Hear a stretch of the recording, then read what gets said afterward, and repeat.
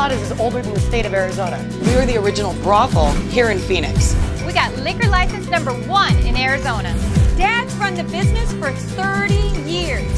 Now, Mom and Dad want to retire and let us girls take charge. It's time for me to show my sisters how it's done. Tiffany's a cook. She doesn't know the first thing about running a business. The 4 of us running this place? Please. I should be in charge. I deserve to run this place. I definitely should be running the place. 4 girls running one business is going to see a whole lot of cats.